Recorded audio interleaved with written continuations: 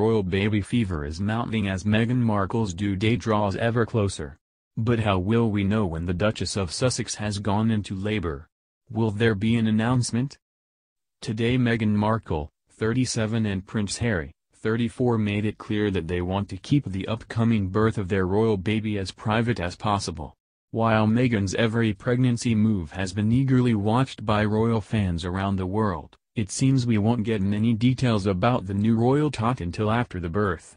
The baby will be seventh in line to the throne, but in a shocking break with royal tradition we're unlikely to know much else about them until Meghan and Harry have had time to celebrate privately. Their household said in a statement on Thursday, "The Duke and Duchess of Sussex are very grateful for the goodwill they have received from people throughout the United Kingdom and around the world as they prepare to welcome their baby. Their Royal Highnesses have taken a personal decision to keep their plans around the arrival of their baby private. The Duke and Duchess look forward to sharing the exciting news with everyone once they have had an opportunity to celebrate privately as a new family." There's mounting speculation about where Meghan will give birth, but it's believed she may opt for a home birth. She and Harry have just recently moved into their new Windsor home, Frogmore Cottage, where it will be easier for them to stay out of the spotlight. An insider claimed it was a likely option after the US-born former actress had sailed through her pregnancy. The source told the Daily Mail, "It is her favorite choice, but it obviously depends on how things are nearer the time." Frimley Park Hospital in Surrey, where the Countess of Wessex gave birth to her children, has also been suggested as it is close to Meghan and Harry's new house.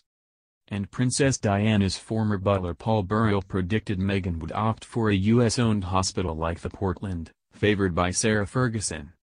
Unlike Princess Diana and Duchess of Cambridge Kate Middleton, who both posed outside St. Mary's Hospital with their newborns, we're unlikely to see the same from Meghan.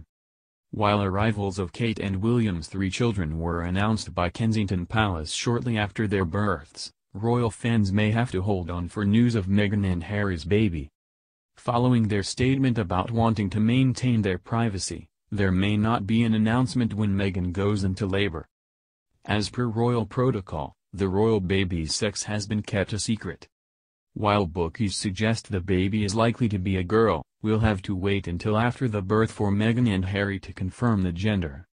Favorite names according to bookmakers include Elizabeth and Diana. Both would be a touching nod to the royal family, but Meghan and Harry could opt for something completely different, as they're clearly not afraid to break away from tradition. Royal expert Richard Fitzwilliams has predicted that Meghan and Harry could share the first snaps of their tot on Instagram. Mr. Fitzwilliams told The Sun, "There will be a huge demand for photos and it may well be no coincidence that they have just opened an Instagram account. The birth of baby Sussex will be a global event. If there is no pose outside the hospital, the couple, on this most personal of occasions, they will be sure to send photos to the millions awaiting them. It's worth remembering they are a celebrity power couple and we know how significant they are in the royal family."